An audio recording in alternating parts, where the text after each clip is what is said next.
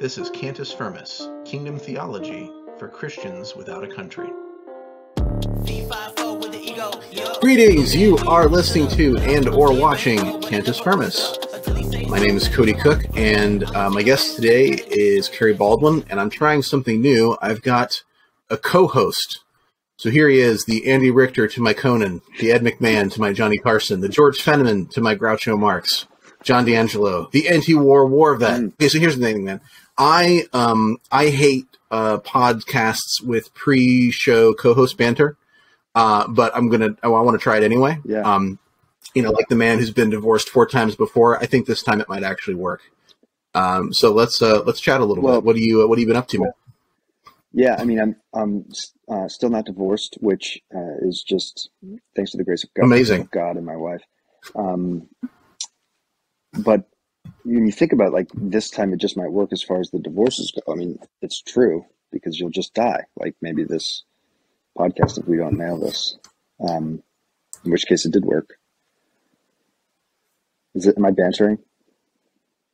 I don't know. I really don't know. I'm not good at bantering. So I've always been one of those people that when people like want to talk about sports or the weather or something, I freeze up. I've got nothing to contribute. Yeah, I'm the worst talker of all time. Yeah. I always want to try to bring it to abortion. The abortion or the non-aggression principle or something. How many kids do you have right now, John? Because I can't keep track of all your kids. Yeah, I have 3 kids currently. And I have instituted a strict no urine pregnancy test rule in the house. So we'll never know when the next one's coming until my wife is showing, which is nice. Does that apply to your wife as well, or just you? Yeah. It's a radical cessation house-wide. I check the cabinets every day. Okay. All right. So you've got 3, and who knows, maybe another one on the way.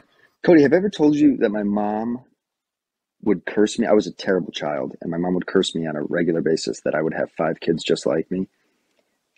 And I have 5 boys just like me. And I have 3 boys just like me. And my wife is adamant that we do 4. Just one more. And I can't stop like waking up in cold sweats thinking about twin boys. Oh, finishing it off. Like my mom's some Haitian witch doctor just hexed me. Yeah. I'm going to bleep this. I used to listen to This American Life a lot on NPR. Oh, you better bleep that. There was a guy. NPR loser. Yeah, that was before everything was about, trying to figure out how they could bring around Ibram X. Kendi. But there was a bit where somebody was talking about this friend of theirs they used to see all the time, and then he had twins, and then like they didn't see him for months. And so they went to go like talk to his buddy, and he made it like a part of the show, And the guy said, they call it having twins, but they shouldn't call it having twins. They should call it having 2 babies at the same time. Anyway, yeah. So I've got 3, which somebody who's a faithful listener to the podcast, that there might be a couple, will know that I had 2 at least, but I don't know if they know I had 3 because we kept that one more quiet. Yeah, well, might as well. Thank you. Yeah, it was actually. The pregnancy was, my wife was ready to have the baby. It wasn't like terribly rough, but but the birth itself was so easy, and it was like within a couple hours, right? She had the baby, and so everything was looking good. It was running smoothly, and then he gets stuck on the way out. I don't know if I told you this. Me? No, I did. I messaged you about it. Yeah, we're chatting. Yeah, he gets stuck on the way out, and he was like doing, it was like a Jack Benny move, he just was like this, and he like got sort of stuck coming out because his arm was there, and they had to they brought in like nurses to like kind of push back on the leg and help him pull and stuff, and so this kid comes out blue, and I'm like, I don't think that's the color they're supposed to come out, but I don't know, and they're just like being quiet, so I really don't know, like they're not like freaking out, but they're not like, well, mazel tov or anything. So, and then like they bring him over to like put him in this, the thing, they put him in the weird plastic thing that's really uncomfortable, but the baby screams all the time. And they keep doing this thing. They lift up his arms and legs to see, I guess, I didn't really know what they were doing, but they kept lifting up his arms and legs and they would just flop right down. And I guess what they were checking for, I found out later, was a startle response. He didn't have this instinctual, reflexive startle response. So anyway, we don't know what's going on. Basically, it's just you can tell that something's up, something's weird, and so it was really frightening. And then they didn't want to tell us what was going on, but they used the word. They talked about using a certain kind of cooling blanket or whatever. They were saying we were on a transfer to another hospital because they've got a better NICU or whatever. And so I look up the cooling blanket thing, and then I figure out, okay, this is something they give to a baby when they're concerned about your brain damage, right? I'm like, oh, they didn't explain any of that. Not at first, but they used that word, and then this nurse also used the word floppy, which I didn't Google because I didn't assume it was a medical term. But my dad did, and he got the whole thing about what that actually can mean.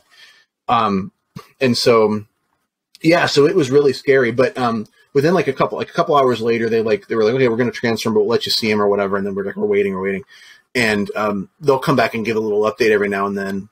And they're like, oh, well, he's starting to respond a little bit more, but not as much as we want to see at this point. We would expect a little bit more.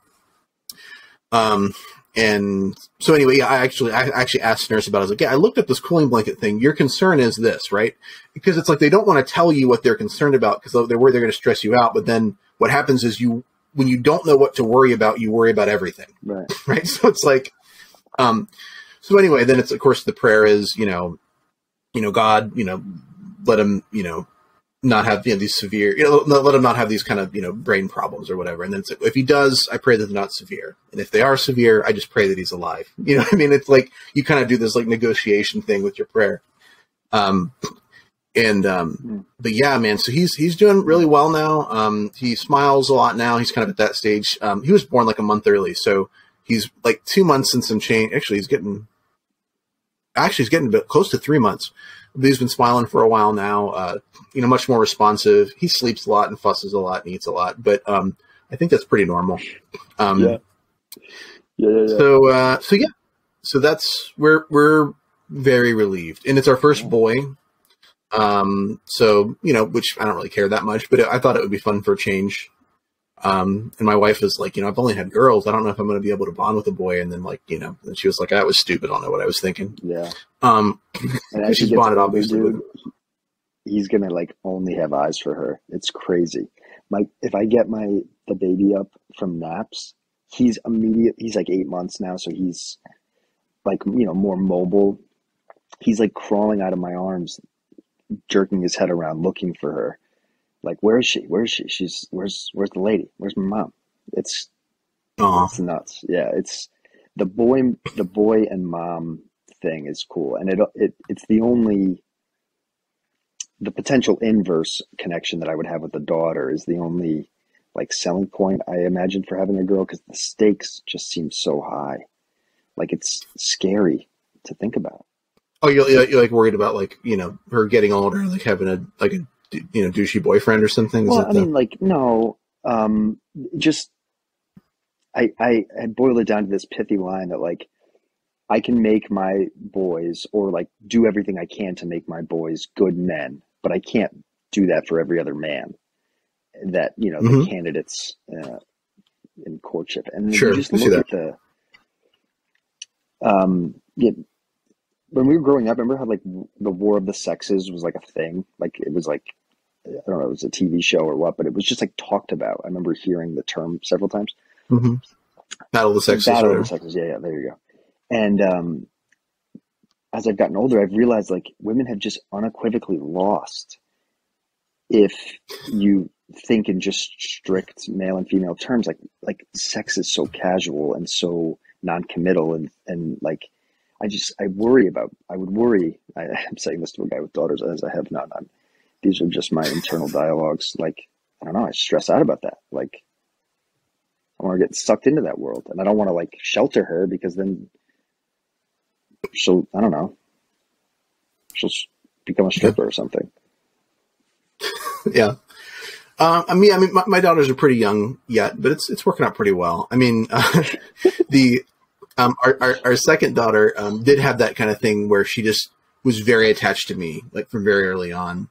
And that's mellowed out a little bit. So my wife doesn't feel crappy all the time. Yeah. But yeah, it like really bothered her, that, Ivy, our second daughter, was just very hyper focused on me. She's still like, if she somehow knows when I'm about to leave the house, I can get up from like the chair or whatever, like 50 times, but the one time I'm actually getting up to like leave, she like knows, and she like runs and gets her shoes and, just locks the door. Yeah. So anytime I go somewhere, she wants to go with me. So, it's pretty cool though. I think it could be, I hope you have a daughter, because I think it would be neat. Yeah. I'm open to whatever, but it's funny, as you were saying that she notices that you're getting up. Yeah, the same sort of thing had struck me with my kids, that I'll do something really, what to my mind, like it doesn't register, but like I don't carry my keys unless I'm going out, but I put them on my belt, and I usually do it in my bedroom, and I'm usually doing that without anyone around, but the sound of the keys must like catch their ear. And it struck me just recently in the last month or so, that like their entire world, everything they've ever observed is like this stupid little house. Like they don't know anything else. So like they're hyper focused on the routines and stuff. It's like these little things that I wouldn't notice. And yeah, they're catching me like leaving without me having said it or whatever. Yeah. Man, they're cool. It's cool doing the parenthood thing. It's just, you seem like you're probably more patient than I am. I'm not a super patient. I don't know. I try to be. I don't know. I struggle sometimes. I've gotten more patient, I think, with time. I will say that. Yeah, your Ada, it helps that. What's that? Your oldest is 10. Just about. Yeah, you're gonna be 10 next month. That's crazy. Yep. Yeah, it is. Well, speaking of kids and how great they are, do you want to talk to Kerry Baldwin about the sort of anarchist arguments for abortion? Yes. Yeah. Against abortion, not for abortion, against abortion. You ready to do that, Sean? I am. I don't know why my brain got so dark there, but I thought you were going to make a terrible joke, and instead you rounded it out to just the logical conclusion that kids are great, and therefore I did a segue. Abortion. Thank you, Kerry Baldwin, for all your good work. But yeah, let's do that. Let's talk to Kerry, because I'm not very useful at the moment as a co-host. Okay. Well, you're going to be here with us through the conversation, so I hope you'll be a little useful. Yeah. All right, John. We're going to talk to Kerry. All right. Kerry Baldwin is an independent researcher and writer with a BA in philosophy from Arizona State University. She's a Christian anarchist who's been featured on John Stossel TV, The Bob Murphy Show, but not The Tom Woods Show, is a regular contributor at the Libertarian Christian Institute, and her website is mereliberty.com. She's also in the process of formalizing her work into a theory proposal for peer review. Anyone interested in seeing this work come to fruition can support that through monthly membership at mereliberty.com/membership. And I'm excited to talk with her about abortion as both an ethical issue and a political one, both from a Christian anarchist perspective. So thank you, Kerry, for taking time to talk with us. Thanks, Cody, for that great introduction. You're so welcome. Anyway, but before we started recording, John had asked Kerry if she'd been on Tom Woods, because he seemed to remember her being on there, and apparently that is not the case, which is a shame. But okay, so Kerry, can you tell us a little bit about your background, particularly as it's relevant to the abortion debate? Oh, that's a fun one. I actually grew up with my parents pretty active with Right to Life. And so I distinctly remember sitting at the dining room table stuffing envelopes for Right to Life. I even went to a handful of protests. I remember one protest on the University of New Mexico campus, and we were out there holding signs. And I just remember, gosh, I must have been maybe 7 or 8. And I remember this one woman driving by, and she had this huge smile on her face, like very friendly smile. And I noticed that she was flipping me off. And I just remember thinking to myself, that's so weird that somebody would object to this message. Anyways, I was pretty well steeped in the pro-life movement. Did, some speech and debate stuff in the public school where I took a pro-life stance. It actually went better than you might expect. When I got into college, I actually had decided to double major in medical lab science and political science. And my goal with that was to become a genetic researcher and do, what is it called? Cord blood stem cell research as an ethical alternative to embryonic stem cell research. So that was my original plan. And that ended up not coming to fruition. I did go into medical lab science, but I did that through the United States Air Force. When I got out, because I was pregnant. So I got out early, just shy of 3 years. Got out when I was 8 months pregnant. And then after my first son was born in February 2006, about 3 months later, I found out that I was pregnant again. Surprise, surprise, with my daughter. And so I ended up just dropping out of school and going back to, or becoming a, full-time stay-at-home mom. It was during that time I ended up in a social media forum that now doesn't exist, or it doesn't exist as a social media forum. It was called Cafe Mom. It was basically like Facebook for moms. And I was in some abortion debate groups, and that was really the first time where I was exposed to different views about abortion. So not just stories about women who had had abortions and why they had them, but I also interacted with all kinds of non-Christians who were pro-life. I distinctly remember meeting a Wiccan woman who was pro-life, and found out that there are a ton of practicing pagan pro-lifers. And that blew my mind. But I think that the biggest thing for me was hearing the stories about women who had gotten abortions. And a lot of it had to do with things that I was experiencing in my own marriage, poverty, bad relationship. I ended up divorcing in 2016 for abuse. And so at any rate, but when I was in this forum, this was probably, I want to say about 2007, 2008. Once I started hearing those stories, I just basically shut up about the pro-life thing. I was still felt like I was pro-life, but didn't feel like I had really a good answer, because I could see that there was some complexity to it, and it wasn't as simple as saying, oh, these women are just, murderers who are trying to get away with, eschewing their responsibility for things that had happened in their life. And so I looked at it very, very differently.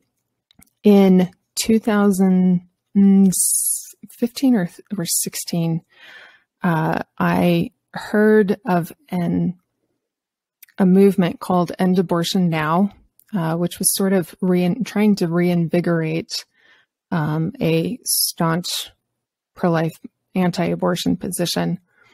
And what I had heard from them was that they wanted to make abortion first-degree murder. And if the death penalty was available in a state, they were perfectly okay with that being a punishment for abortion. And I thought, whoa, no, I am pro-life. I don't want babies aborted. But there is a serious disconnect. I'm pro-life, but I'm not also pro-death. Yeah, it's like, okay. Young life. Yeah, well, one of my first podcast episodes was titled how the pro-life movement is aborting a pro-life era. And I used a study from a pro-choice person, actually, from the University of Maryland, who had studied the pro-life movement, and just talked about the issues that were happening. There's, I think she described 4 streams, she called them, of the pro-life movement. They were disjointed, wouldn't cooperate with one another. You know, so you've got the political stream, and you've got the activist stream, and you've got the what's it called? The crisis pregnancy centers, those people who are actually offering help. And it was just really interesting to go through that information. And by that time, I was a libertarian. I had had some, you know, education in Austrian economic theory. And so when I revisited the abortion issue, I thought, oh, a lot of the reasons why women seek abortion has to do with economics. And I was like, why don't we approach it from an economic standpoint? And of course, when I published that episode, I posted it in a Reformed Libertarian group, and it was not well received because I was being critical of the pro-life movement, saying, hey, you guys have a problem with your messaging. You have a problem with your solutions. You have, and it was also a critique of this End Abortion Now movement, which eventually became the abortion abolitionist movement. There's a statist version of that, and then there's an anarchist version of that. I don't have any problems with the anarchist version. But yeah, it was not well received. Shortly after that, I did an episode explaining the fallacy of the Christian feminist view of abortion, which is essentially the safe, legal, and rare argument. So I sort of tore that one apart. But yeah, that's how I got into, out of, and back into the abortion debate. Okay. So, yeah, and I'm really interested. Somebody who's listening may not sense exactly where we're going with this when we talk about from an anarchist perspective. It's going to be complicated if you're pro-life, because most pro-lifers are arguing for a state-based solution to abortion. And so it's like, well, if you don't believe in the state, what's your solution to abortion? Right. And so we'll get into that a little bit. Maybe we'll talk about the ethics of the question first. But before we actually discuss the ethics, with some of the science and medical background that you have, can you shed any light on whether the fetus is actually a human or just a clump of cells? Because I've heard tell from the Believe the Science crowd that a fetus is substantially the same as a sperm cell. So is there any truth to that? Oh, no. In fact, the science for a very, very long time was absolutely definitive in that a new, unique human life began at conception. Now, I've qualified that a little bit when I speak about at conception, because conception isn't a moment. It takes about 3 days for it to be completed. So I say that there's a new unique living human from the moment conception is complete. That's how I phrase that. But it's been incontrovertible up until, I would say, maybe 5 years ago, when, I don't know exactly who started it, but basically medical schools started trying to talk about the fetus in terms of being a cancer or being a parasite. I mean, it was very obviously trying to rewrite what was decidedly so for such a long time. Now, I'm not the kind of person who talks about settled science. I absolutely believe in testing, retesting, and challenging. But there's not a good reason to think that the conceptus, right, the zygote, is not a human being. It's interesting how narrative, you understand how it could shape things like politics or philosophy or I guess maybe even English departments or something. But it's weird how it starts to reshape things that we think of as more objective, like science and mathematics. And so now we have to sort of attach these sort of evaluative judgments about, who's oppressed and who's an oppressor, and anyway, it's kind of bizarre, but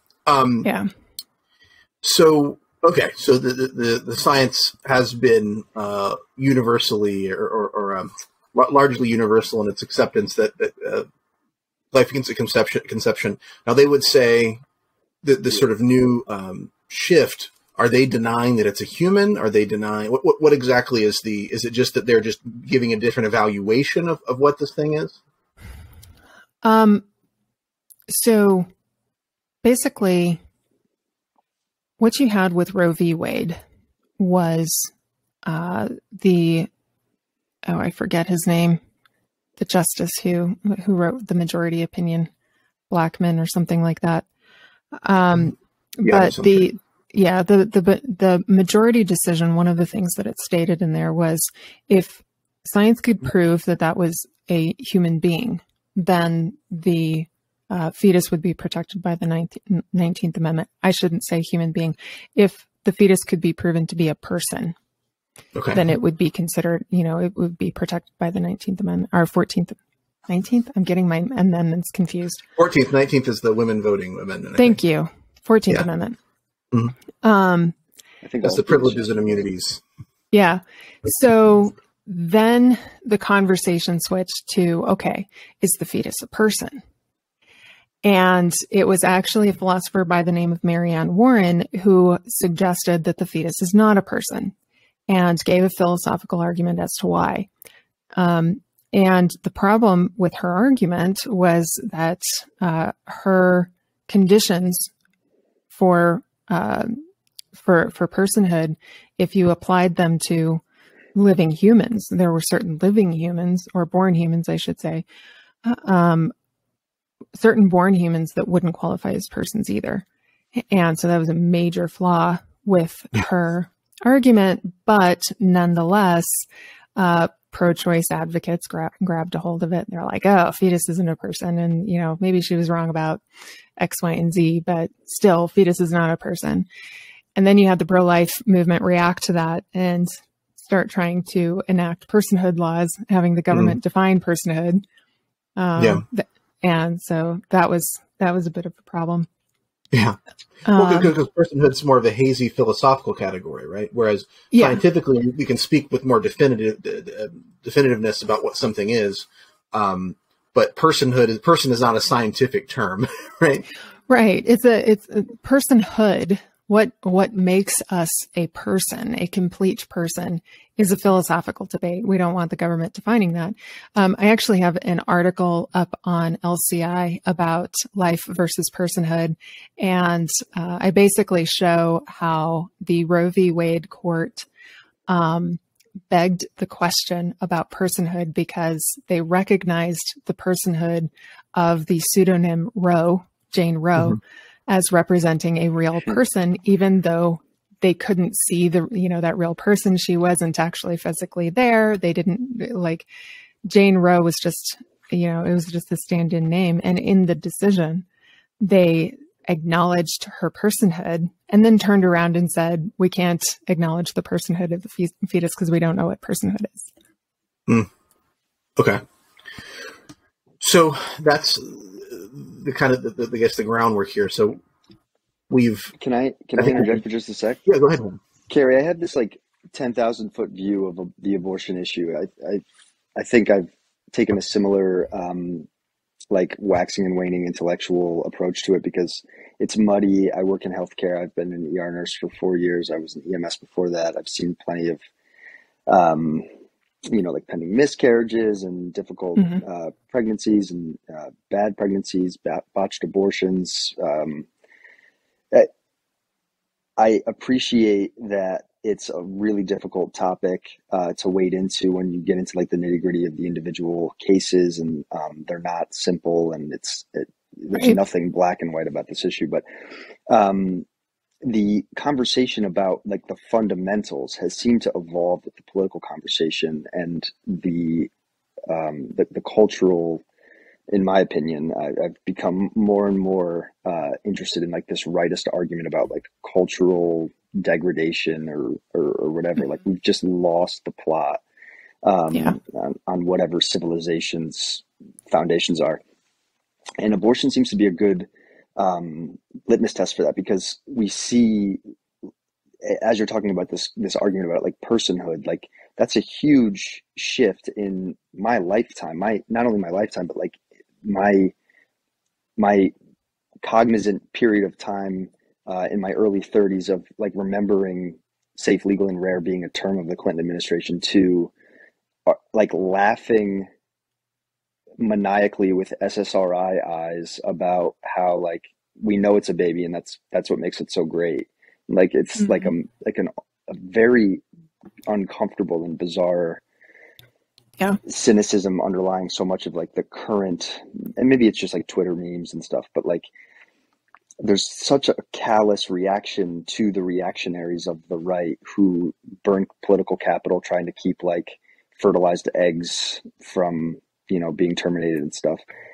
I wonder if you land somewhere in that same camp as I do, that like this is just this muddy marker of a broader systemic issue that like, you know, I don't know what the numbers are on like other countries as far as abortion, but I know we are unique in that we overrepresent per capita for abortions globally, and it's like insane numbers. Like it's clearly just the majority convenience. And we have extremely liberal timelines in most states. I'm from Connecticut. It's like I could be aborted right now. I think my mom could just go get aborted. Oh my gosh.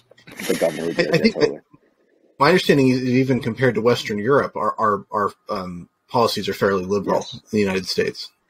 Yeah, which seems strange. Not fairly. Like some states allow for late-term abortion, elective late-term abortion. New York went out of its way to codify that in law, as if to say, like, we're so woke, you can kill a 9-month pregnancy because you wanna.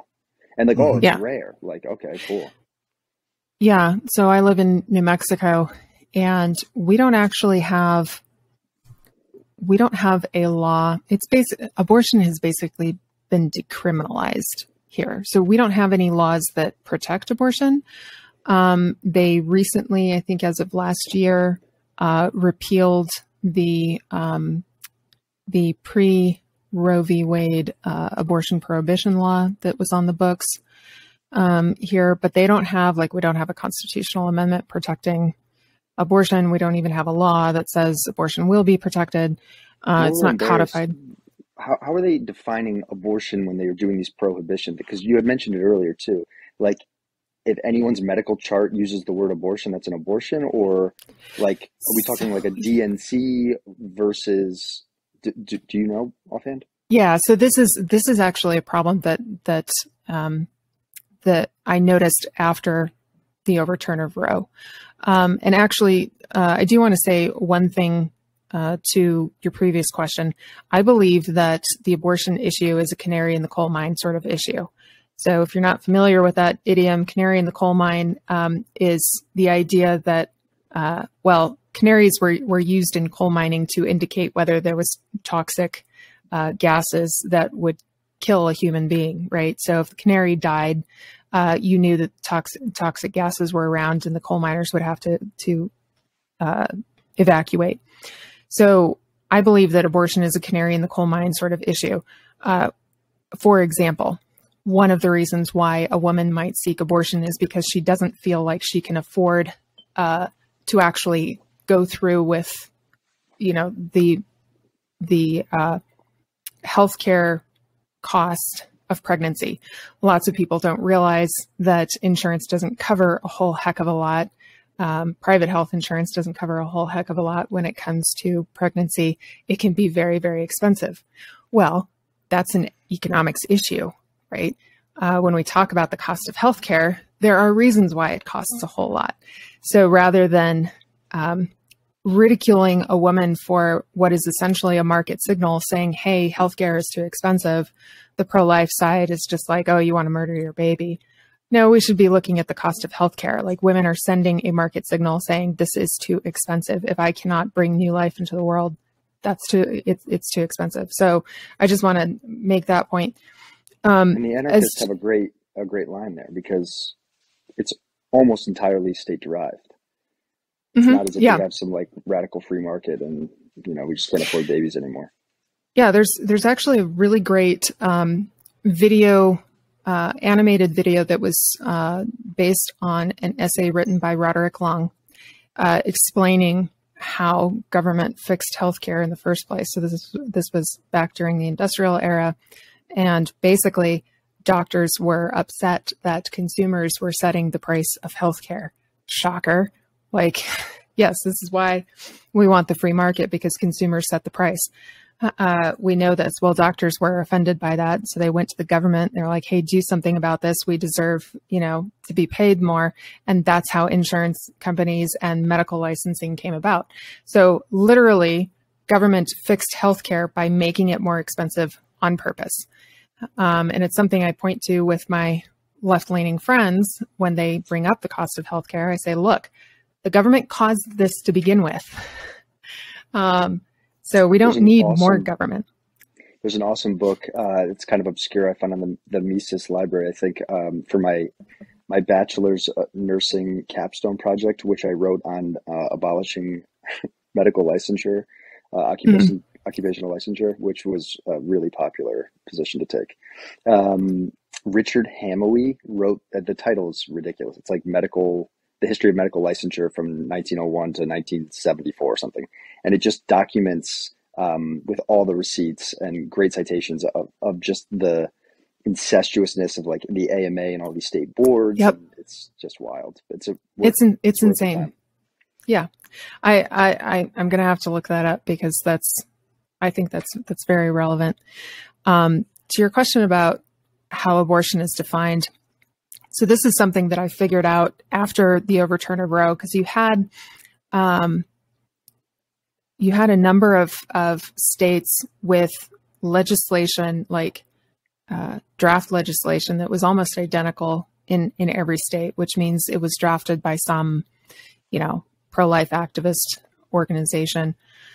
And then it was submitted out to a number of state, legislators who are willing to submit it. So at any rate, as I read through it, what I realized was that, well, first of all, the left and the right, when they talk about abortion, are not talking about the same thing. When the left talks about abortion, they're talking about the end of a pregnancy. So how that pregnancy ends, whether it's miscarriage or stillbirth or, a DNC or mifepristone, those sorts of things, it's all abortion. It might be a spontaneous abortion or it might be intentional, but they have a very broad definition of the word. When the right talks about abortion, they are talking about something very specific. They are talking about a medication or procedure that initiates fetal demise. Intentionally. Right? So, yeah. So they're talking about two different things.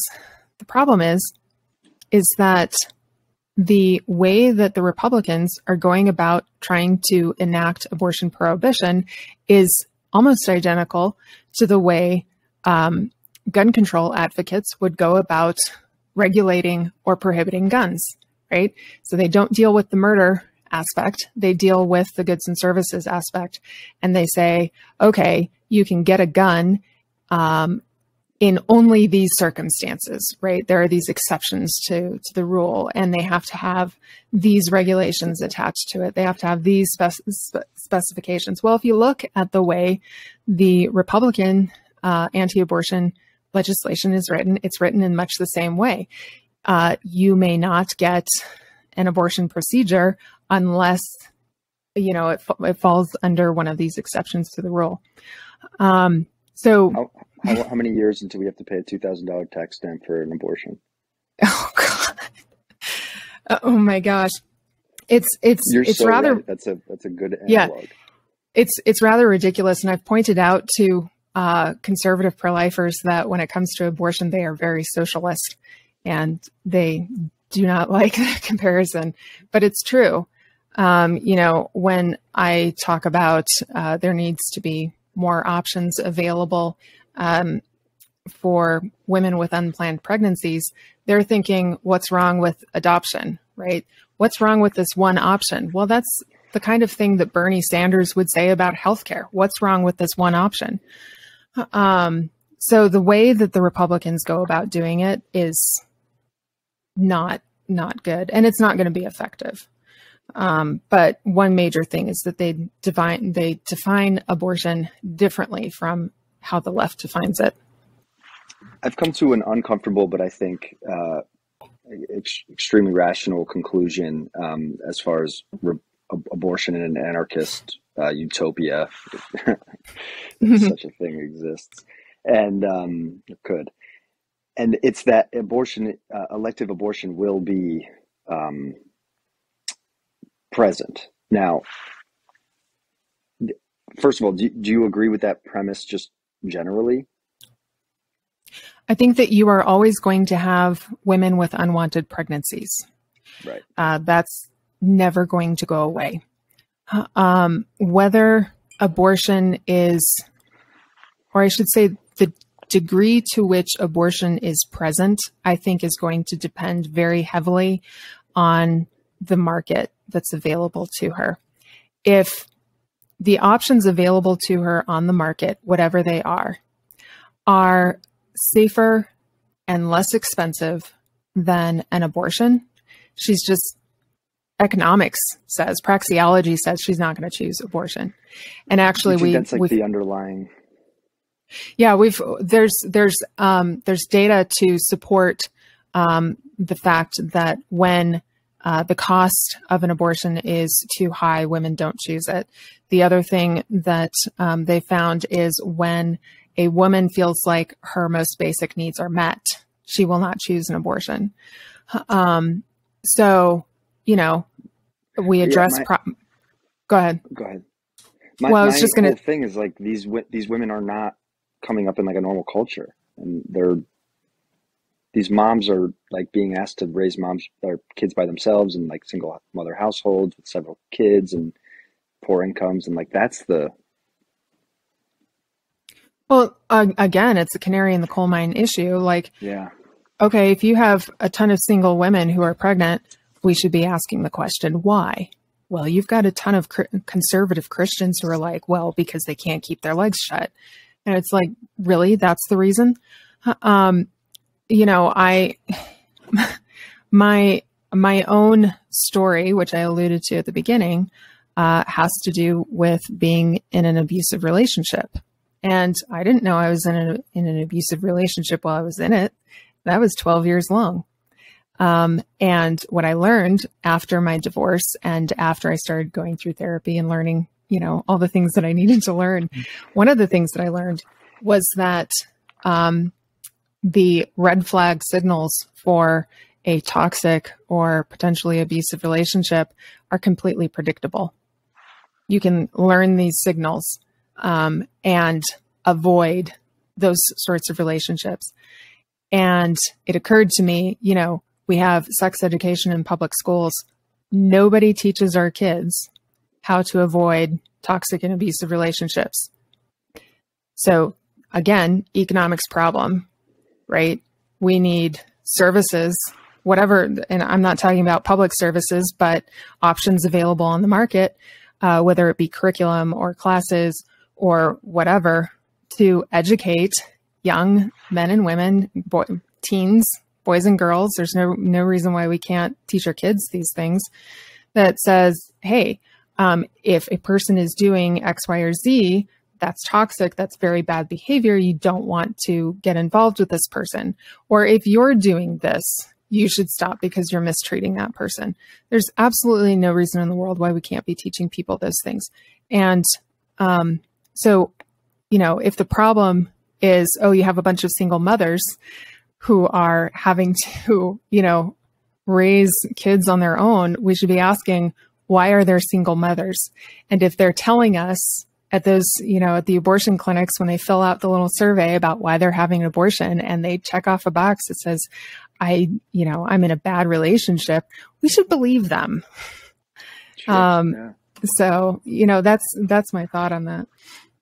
Yeah. I think about these things as almost like externalities of this deeper like, yeah, the women are certainly in terrible relationships, and that impacts the decision making. The casual like hookups culture world is, I'm sure, Yeah. playing a part, and like the free sex thing. I don't know if you listen to Dave Smith. I know, or I think I know that you're like vaguely familiar with him. You guys have Hmm. interacted in some respect.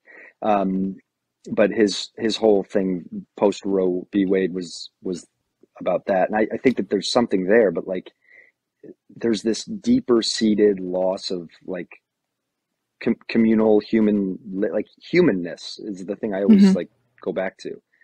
Yeah.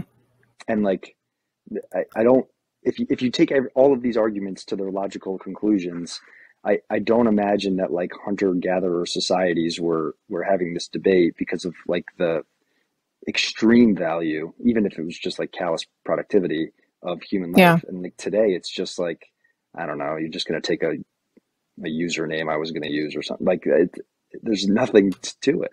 And it's Yeah. really sad. Well, even the more reactionary responses from the more extreme side of the pro-choice, side of this debate, which tends to be, sort of in your face. I know this is a baby and I'm killing it, and yay. I actually see that as a trauma response. And that's, another thing that I learned post-divorce was about trauma and the impact on people and how that manifests in their behavior.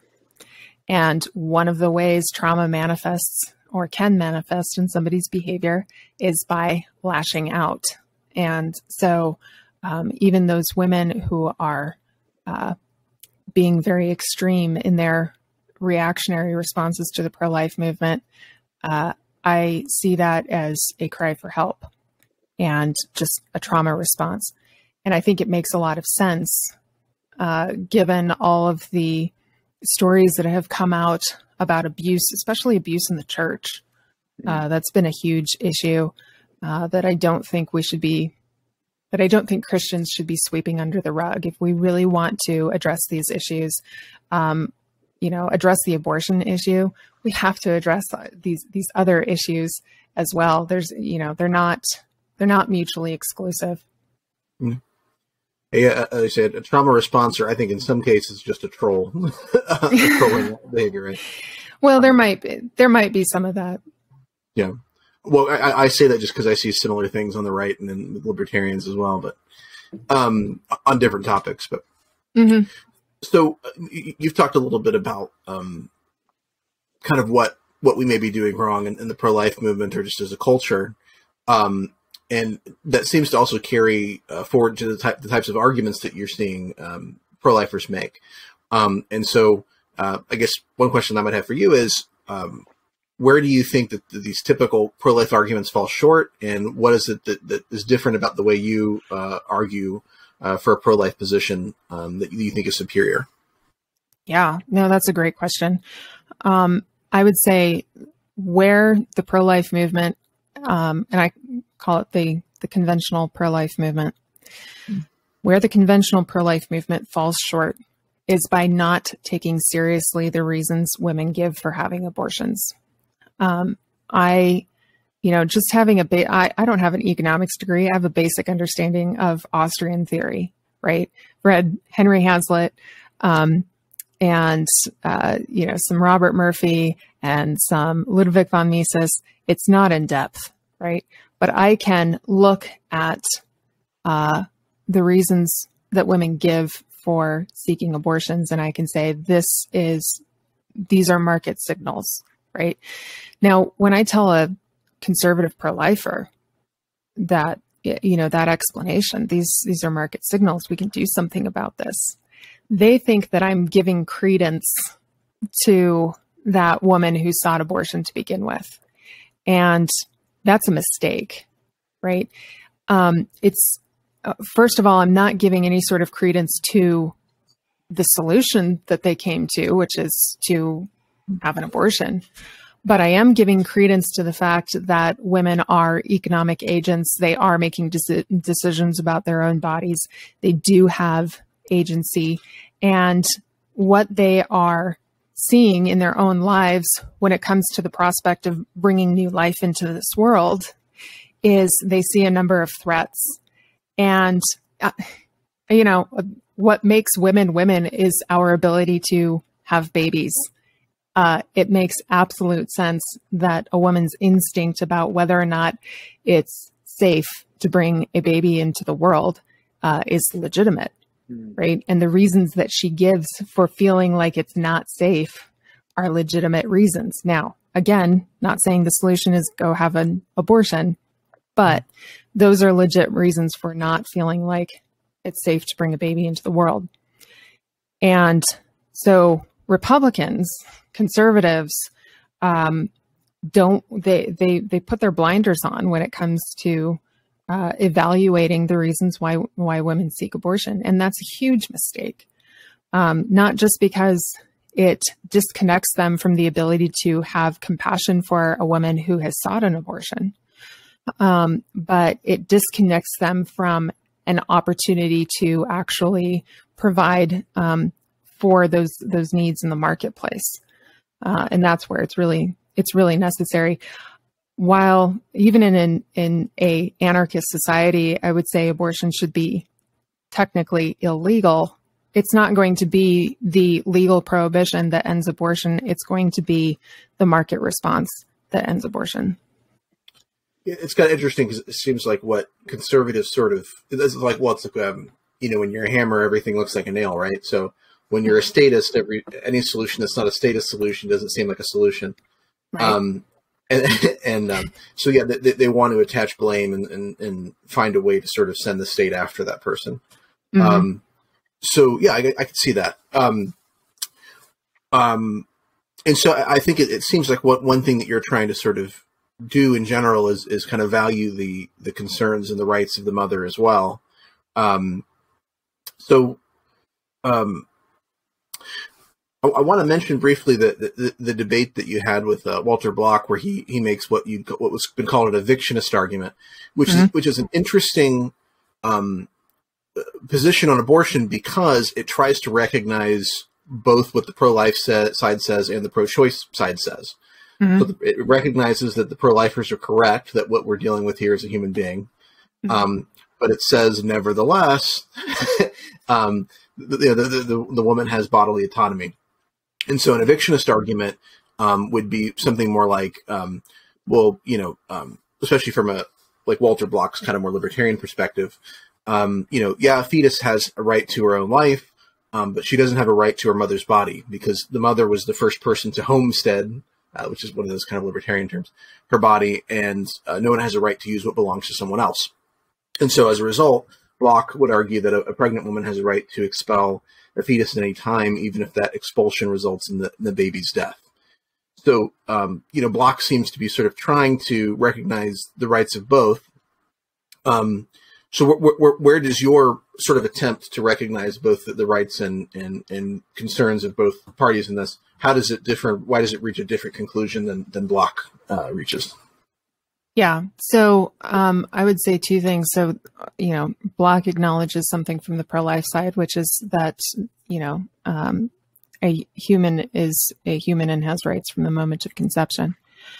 I am a staunch advocate of a woman's bodily autonomy and agency. And I'd say that one major difference between Block and I is that I do not believe that the rights of mother and offspring are at odds with one another.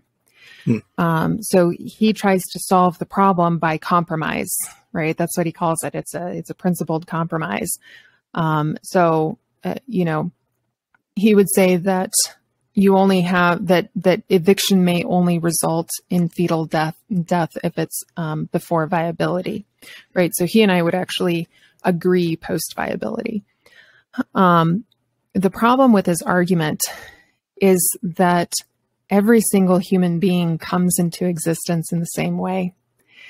And every single analogy that he's offered doesn't work because the analogy is about an already existing human being on somebody else's property, right?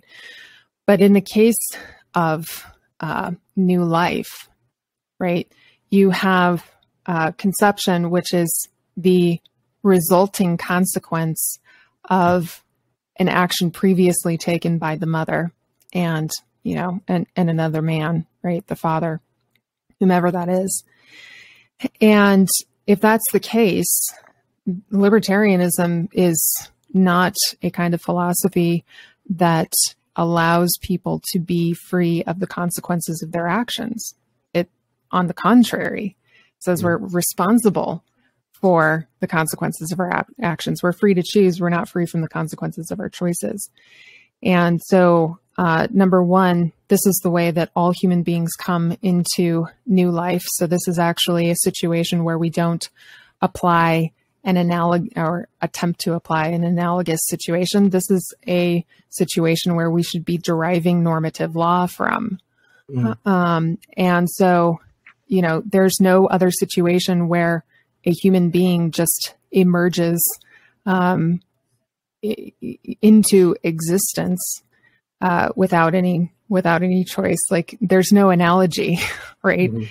So we should be deriving normative law from it.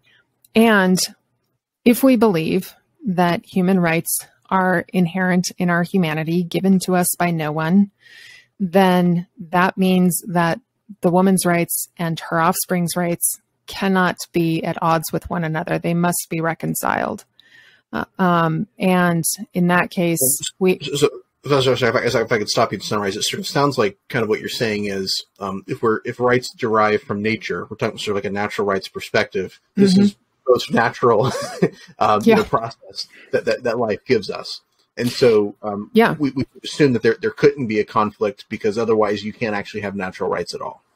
Right. In fact, I think some of the lingering rights questions that we have, common property is one of them, would actually be answered by working out how the woman's rights and the fetus's rights actually work together. There's a lot of questions out there that are sort of left in the abstract because we don't know how to deal with it. Well, if this is the place from which we derive natural law, then it's setting the precedent. It's not some place where we're trying to apply something that's sort of analogous. That's a backwards way of addressing it. Now, with that said, this hasn't been done. This reconciling women's rights and the rights of offspring has not been done. And I would say that's the thing that I'm trying to do with my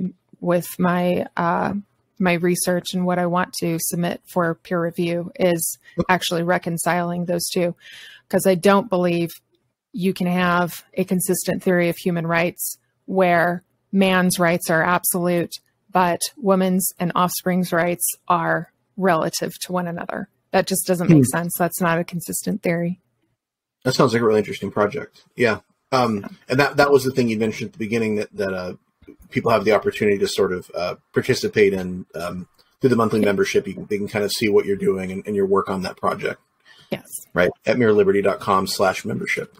Yeah. Can I interject for a sec? No, absolutely not, John. Thanks. No, go ahead. One of the like fundamental issues that I think gets lost in the evictionist argument, or that I appreciate that you, like in the debate with Walter, which you did excellent in, there's this giant elephant in the room from my perspective, which is, as a guy, I will never, bear a child. However, women's entire bodies and like their sexual appeal from a man's perspective is their fertility and reproductive system. And women are born with all of the little ovum that become fertile eggs and eventually fetuses that we can or cannot abort.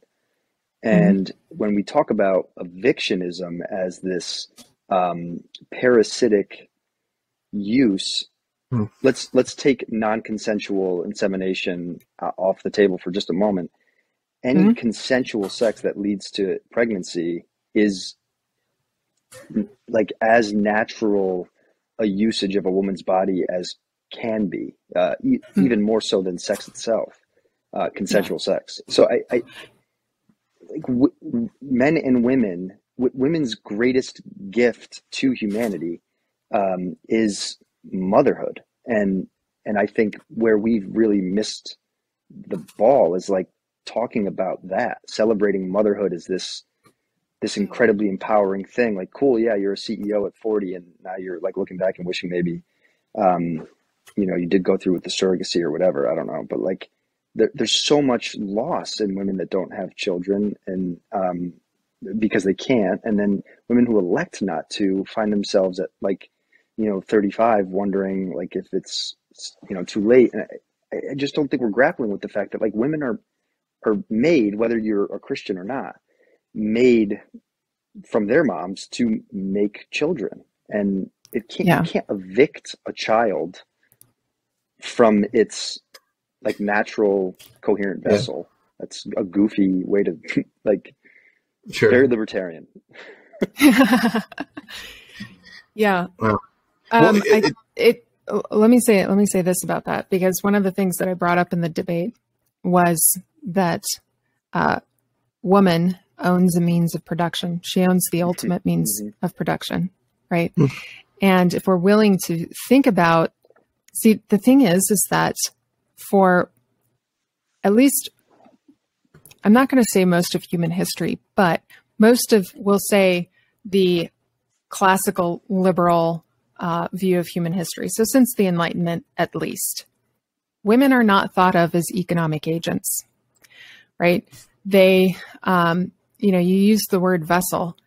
I know what you mean by that, but there's been conservative Christians who have referred to woman as the weaker vessel, which I think is an erroneous interpretation of Scripture. And that's sort of, it's minimizing what exactly she is, right? It's calling her an incubator, basically. And the thing about a woman owning the ultimate means of production is that everything,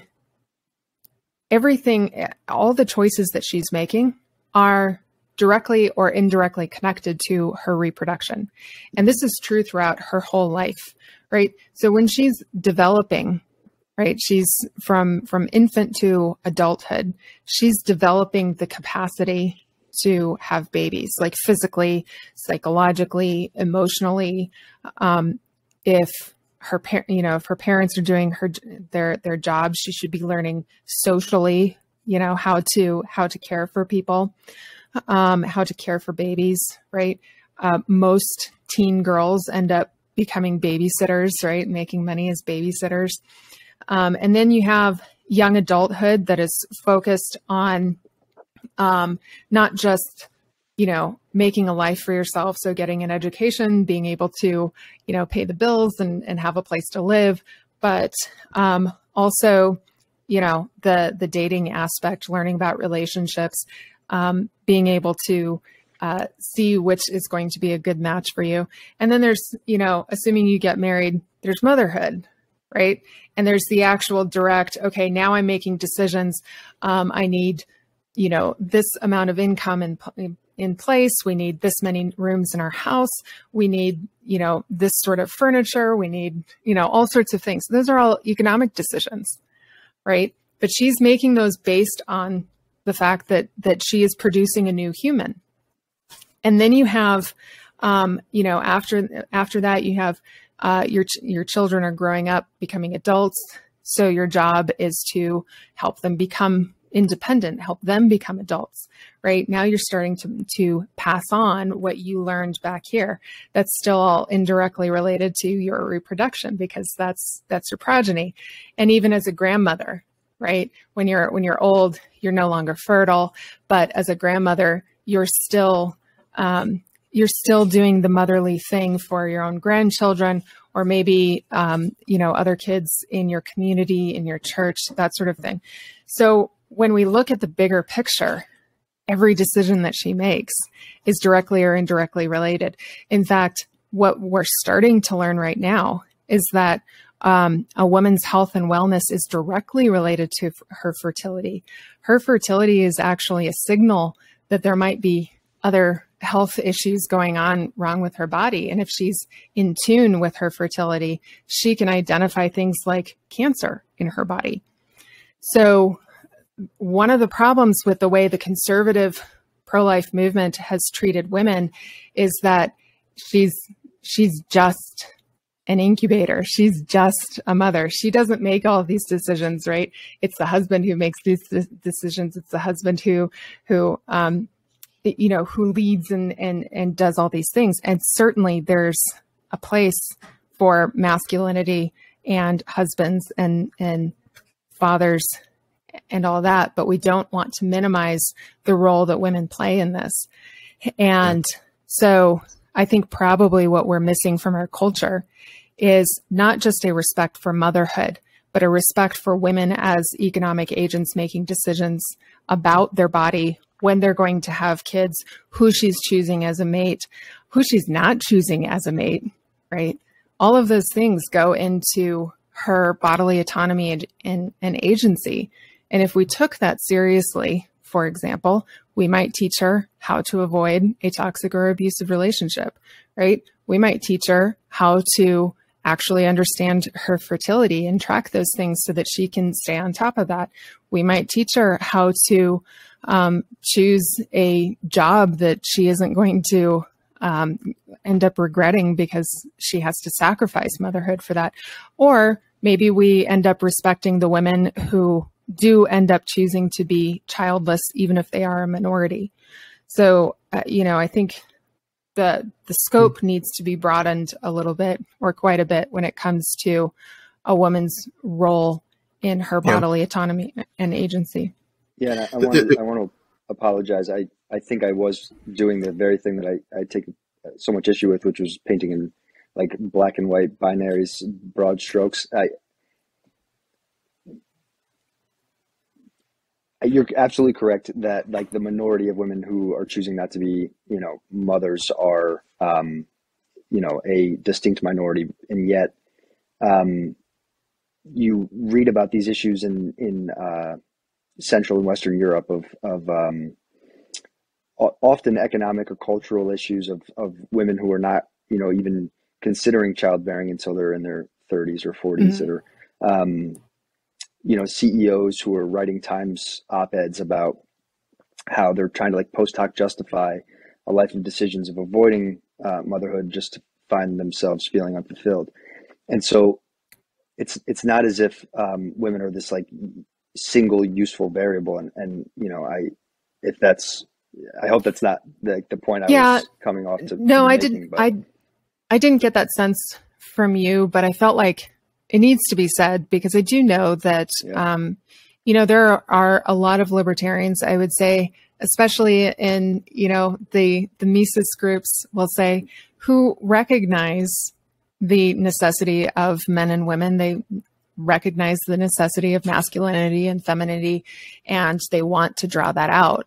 But I think it's important to point out from a woman's perspective how that can be done wrong. And it has been done wrong in the past.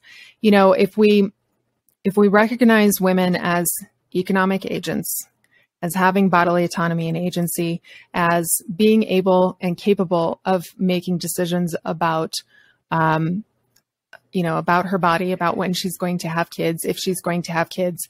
And we teach her that those are her decisions, that there are trade-offs. She might choose to take a career path and she might come to regret that, right? It's a trade-off and she needs to consider that. If we're honest with women about what their options are, then they're better equipped to make those decisions. And you'll probably have women who still choose to be motherless, but won't experience so much regret. And that's perfectly okay. We can be okay with that and still have a society that recognizes the necessity for masculinity and femininity. The feminist movement really screwed things up in that way by just trying to eliminate those distinctions.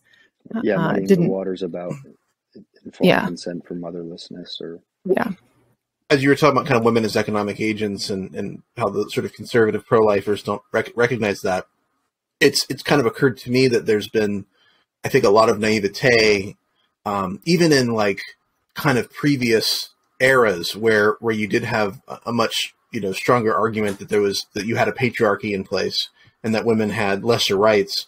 I think we assume that means that the relationship between men and women was simple and not this sort of complex negotiation, which, this is kind of a more negative example, but I think of like Macbeth, right? Where you have this, Macbeth's, wife, Lady Macbeth, who's doesn't really technically have any political power, but still has quite a bit of power because of the influence that she wields, on her husband. And that's a more negative example, but I think it is obviously more complex, the role that women have in these relationships. On the other side, though, I think that a lot of these kind of pro-abortion arguments, much like progressive arguments about the sexual revolution, the transgender revolution, they're rooted in kind of a rejection of our nature, like an alienation even from our nature. And usually often because we can sort of have some artificial medical intervention to change something like the pill or abortion or hormones or whatever. And so it's essentially an attempt to redefine our nature. We don't want to acknowledge what we are. We want to be something different.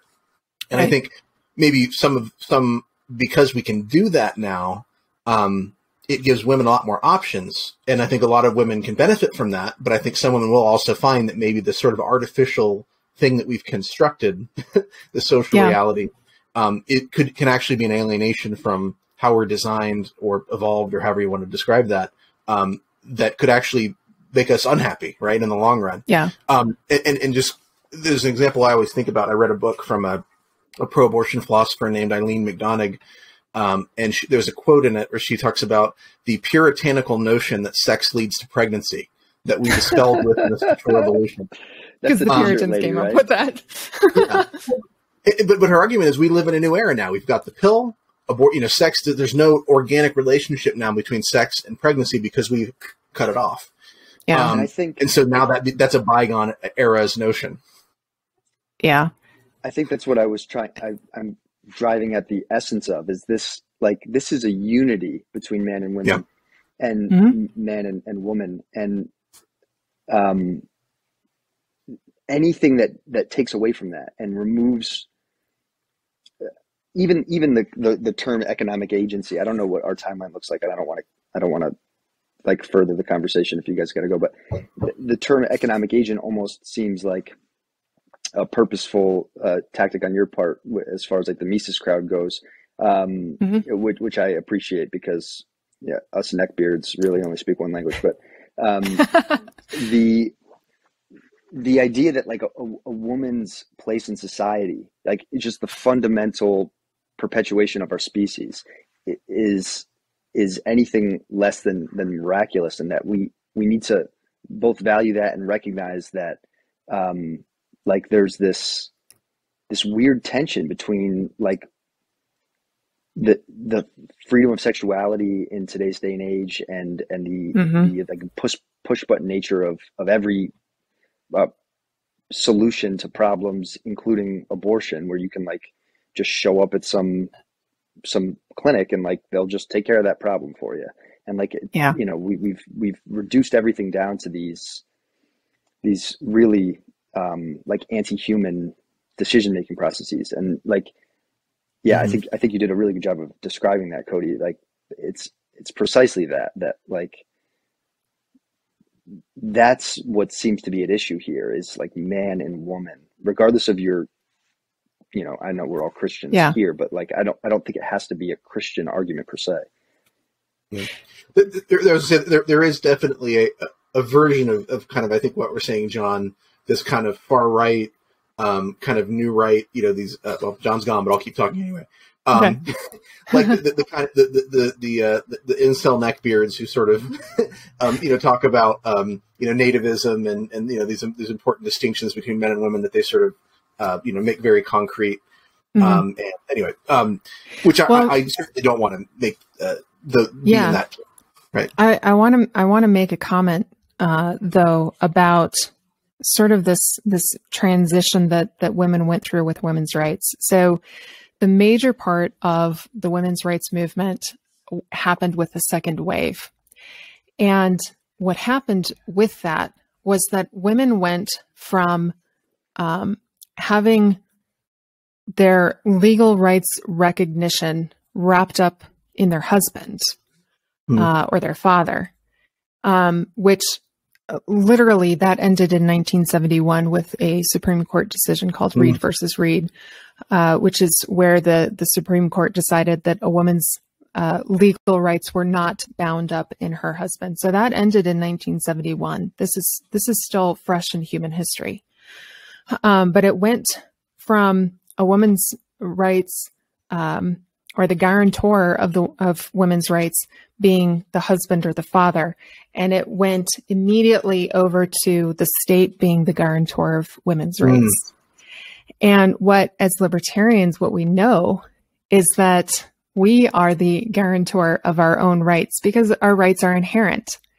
But, and while individual women may have intuitively picked up on this, certain individual women have intuitively picked up on this, by and large, women were never taught that they were the guarantor of their own rights and that they could make these decisions for themselves. And I think that's really important to understand, because when you talk about the feminist movement treats women as though they're victims of nature, as though their most powerful feature is the greatest detriment to them. And that's a flaw. But on the conservative side, women are still victims. They're the weaker vessel, right? And they need to be protected. And that turns into an enfeebling, infantilizing kind of thing that is also not healthy for women.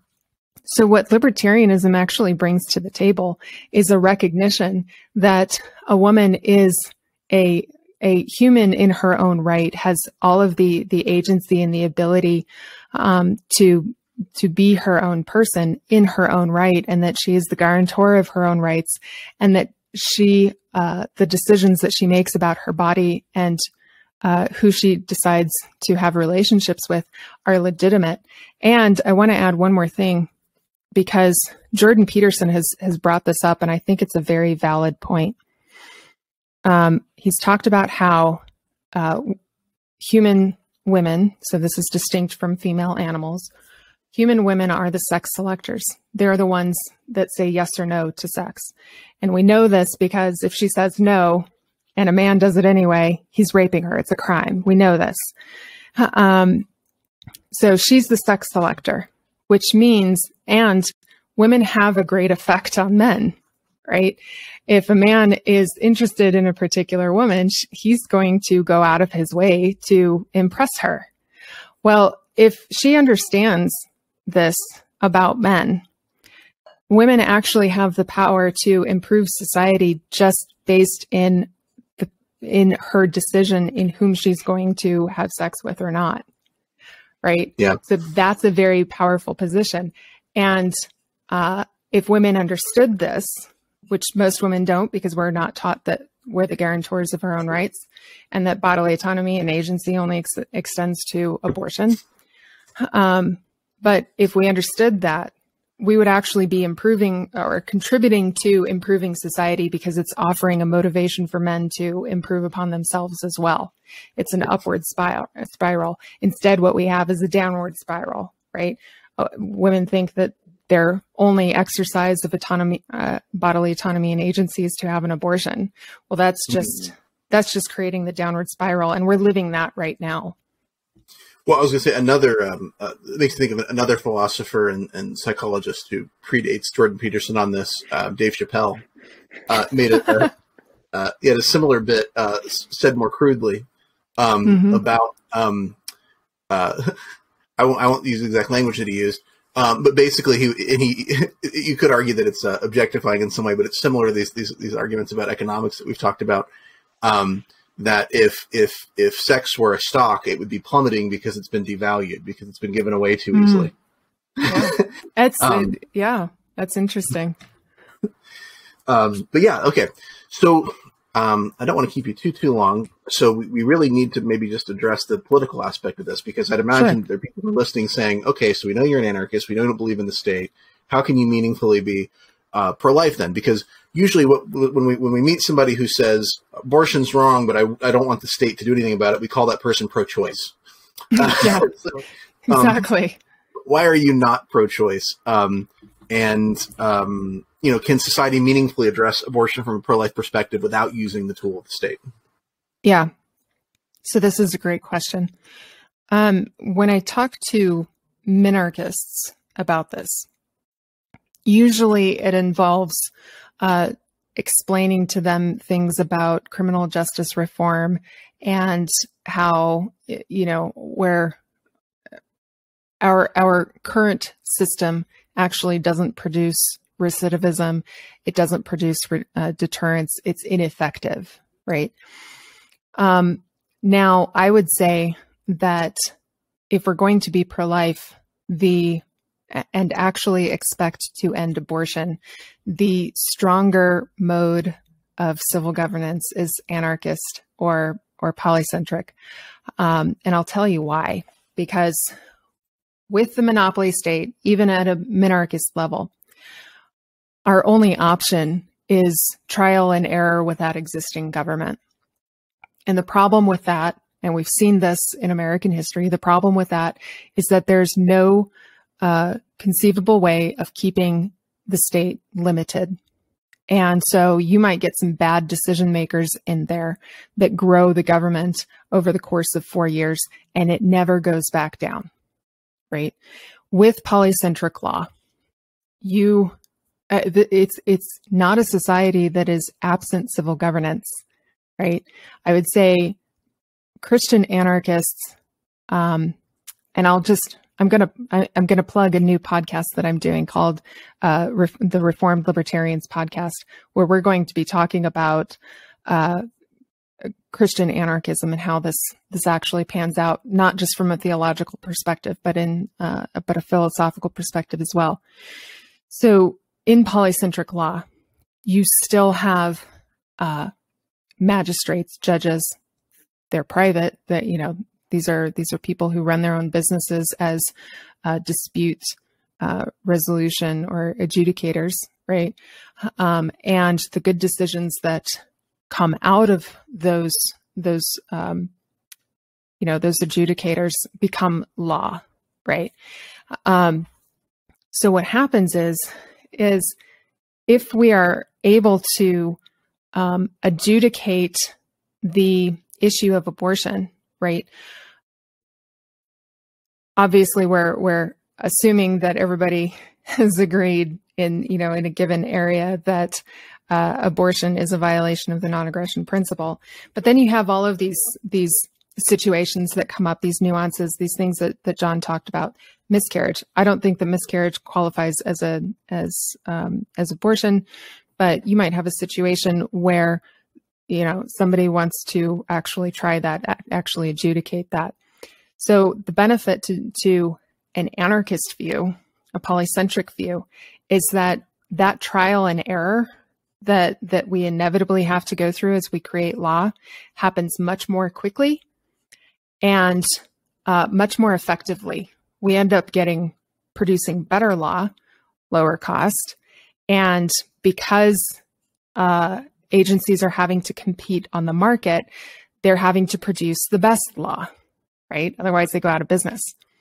So I actually think that a pro-life anarchist position is the most ideal when it comes to working out these issues in practice.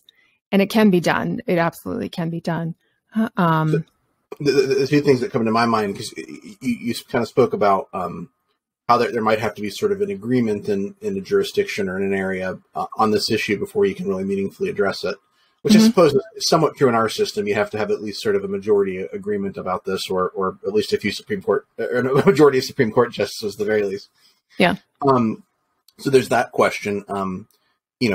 The second question, though, is, when I think about private police, I'm thinking of police who are working for money, essentially, that their customers pay them directly. So there's not this kind of weird go-between. You have the public officials who sort of pay the salary of the police. And, I could imagine a pregnant woman who has a contract with private police, I can't imagine a fetus creating a contract with the private police. Right. So what motivation or what economic incentive would there be for private police to protect the rights of a fetus? Okay, so here's the thing. Police don't protect rights, right? They can't. In order for governance, whether public or private, to protect, or when we say protect, what we're really saying is prevent crime, it has to become authoritarian, right? So it can't do that. When it comes to, the fetus can't speak for itself, right? So what would happen, like practically speaking, how this would play out is a family member who finds out that, their sister or their mother or their wife, whatever, had an abortion. It's number one, incumbent upon them to produce evidence, right? And so they would have to actually produce the evidence, and that's really difficult to do. If I'm honest, a woman who takes the abortion pill, unless you know that she's actually put that pill in her mouth and swallowed it, it looks like a miscarriage, right? You can't tell that she's had an abortion. So is it possible that there would be abortions that take place that go unadjudicated? Yeah. That's why we want the market. That's why we want these options available to her, so that when she's staring herself in the mirror in her bathroom one day, trying to decide whether or not to swallow that pill or keep a baby that she's scared to death, that she won't be able to raise, right? We want her to see that the dangerous, more expensive option is to take that pill. Now, let's say a family actually does produce the evidence. They would take it to one of these private courts, right?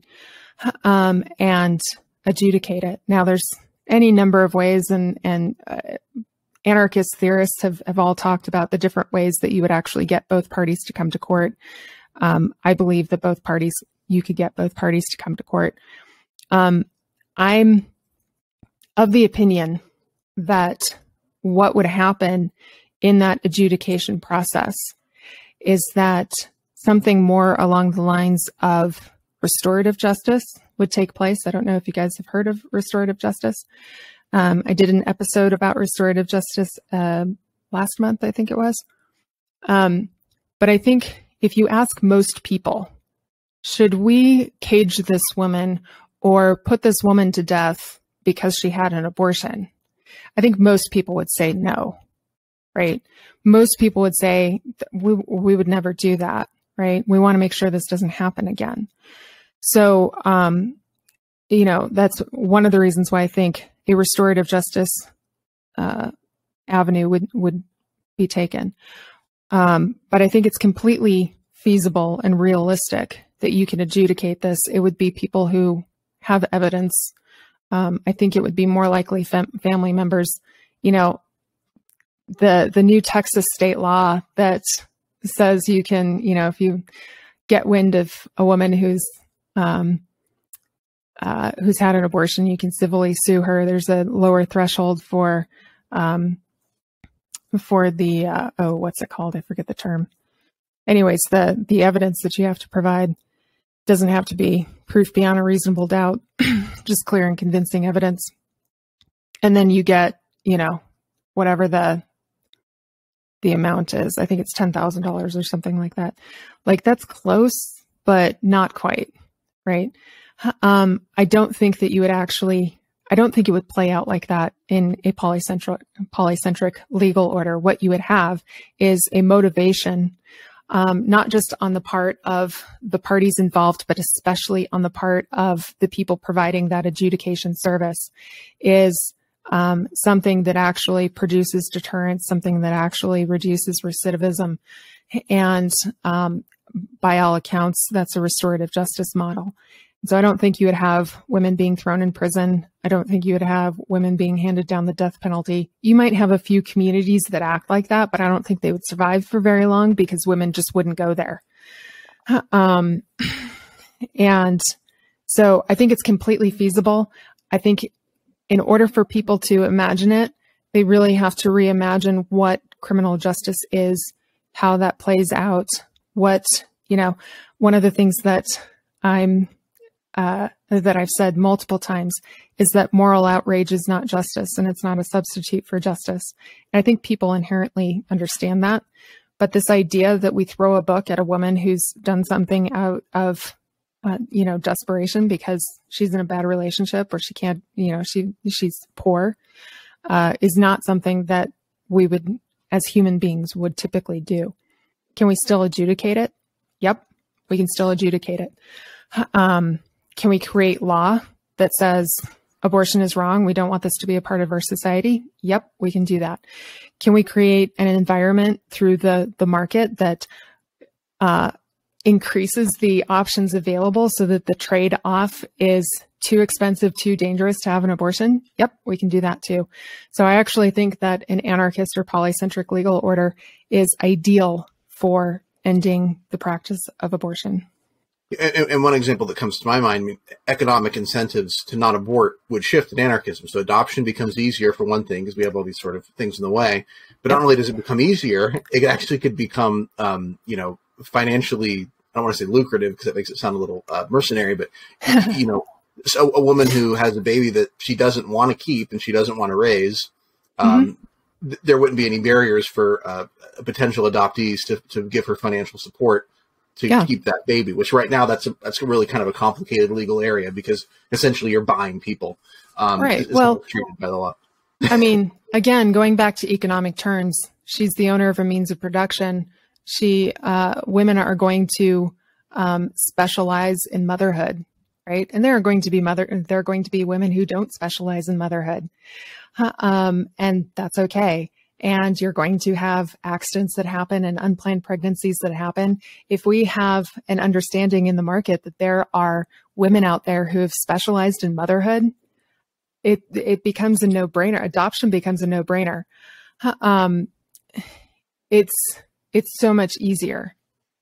And who knows? There might be other options. I don't think that artificial womb technology is out of the question. I think that that's a, pardon the pun, viable solution to a woman who doesn't want to carry a baby to term to give it up for adoption. So, what we need is more options available, and not just that, but reducing the cost of motherhood. I mentioned it at the beginning that I'm a single mother of 3.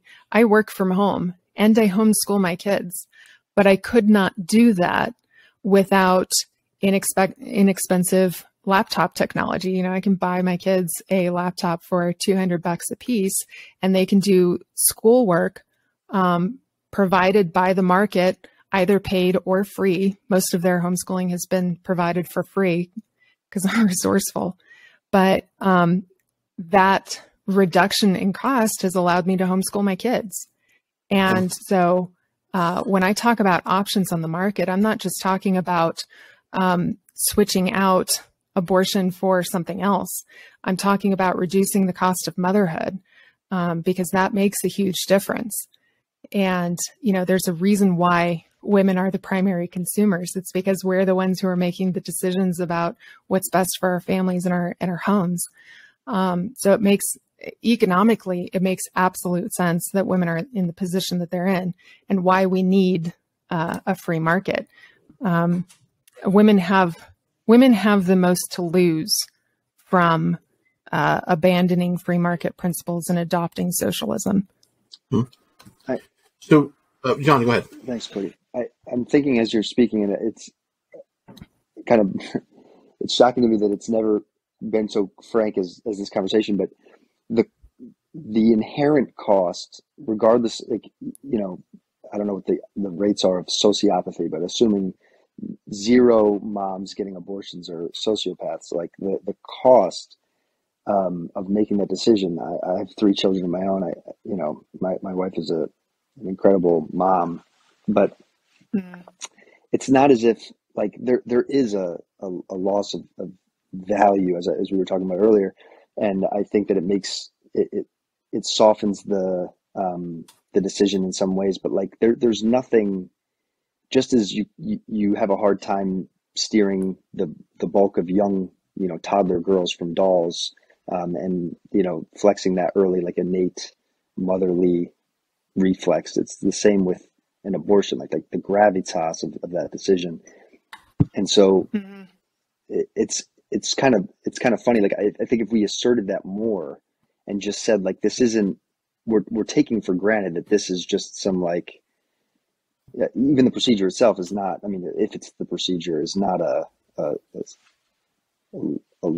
low barrier or, small obstacle to hurdle. So, which just, so I'm sorry, where do you get your information on expressed reasons for abortion? I've never heard of that being like aggregated. The Gut Matcher Institute provides it. Okay.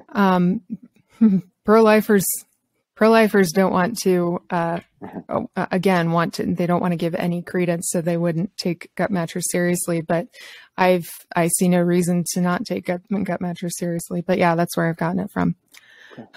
Which is that's the research wing of Planned Parenthood. I've heard it pronounced Guttmacher, but I don't know if it might be. Yeah, one of the two. But that actually comes directly from Planned Parenthood, is my understanding. Well, and I think, the thing is that there's not really, in my mind, good reason to deny the research that Guttmacher, however, that they put out. Because, when I said that women seeking abortions will choose to not have an abortion if their most basic needs are met, I'm admittedly twisting Guttmacher's words on that just a little bit. The thing that they say, or the thing that they point out in their studies, is that under Democratic administrations, the abortion rate goes down. Well, why would that be? Well, they say that it's because welfare programs are increased, right? Food stamps, Medicaid, those sorts of things are increased under Democratic administrations, and they're rolled back under Republican administrations. Now, they use that as an argument for why we need welfare systems, right? Why we need food stamps, why we need Medicaid, and that sort of thing. But if we're actually looking at it from a praxeological standpoint, what we're looking at is mom's most basic needs are being met. She's getting food, she's getting healthcare, she has, money for rent. Those are her most basic needs. And so if we look at it from that perspective, then we know that it's not just a matter of, is she getting a government handout? It's, can she actually provide for her child? And if she feels that, then she's more likely to keep her baby. Good. Well, there's a lot more we could, I think, talk about. We've gone on for a bit now, and I don't want to keep you all night. So I just want to say thank you, Kerry, for being willing to do this. MereLiberty.com is where people should go. You also have more than one podcast. There's the Mere Liberty podcast, right? Yeah. And you're starting another one. So yeah, the Dare to Think is the name of the Mere Liberty podcast. You can Google either one. But if you go to MereLiberty.com, you'll find all of my stuff, including the Dare to Think podcast. The new podcast is called Reformed Libertarians. You can find that at reformedlibertarians.com. We actually just officially launched on November 11th, and we're doing a giveaway for people who are new subscribers. So you can go to reformedlibertarians.com until November 21st to sign up for that. But that's going to be, I'm really excited about that podcast because we're going to be diving pretty deep into theology and church history, and also, of course, the philosophy behind libertarianism, behind anarchism and Austrian economic theory, and really bringing those things together. So I'm really excited about it. Our first sort of series is on a number of historical Reformed theologians who expressed advocacy for a Christian political resistance, an actual doctrine of political resistance. So very exciting. So you can go to either one. If you want to support my research and you want to see everything that I've talked about tonight gets submitted for peer review. You can go to my website and support me as a monthly member. And also, you also do work with the Libertarian Christian Institute, and I've heard you on their podcast from time to time as well. Yeah. Yep. I'm on staff with them.